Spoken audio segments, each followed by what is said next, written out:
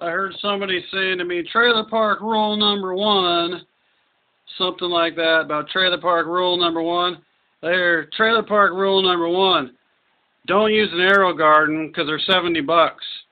These on Amazon.com right here are $38. 125 watts, $38. You'll get good medical marijuana with it. Medical marijuana. So, for $60, you can get a hood and a CFL to grow medical marijuana for $60. Now, I paid more for mine. I paid $71, but an AeroGarden is $69.95. Now, for $10 less, you can get an actual light to grow medical marijuana instead of all that mumbo-jumbo bullshit with a fucking AeroGarden.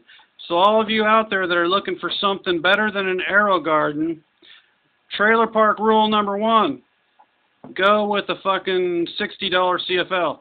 And I ain't ripping on all of you that have AeroGardens because they're cute. My sister has one. My mom has one. They've got like cute little ladybug little designs and little puppy dogs and kittens, and they come in pink and strawberry colors. They're for little kids and for growing cherry tomatoes, but that's about it. Anywho, if you really want to get serious about growing, here you go. 125 watt CFL and hood, Amazon.com, $60. Peace out for you that are serious about medical marijuana. $60.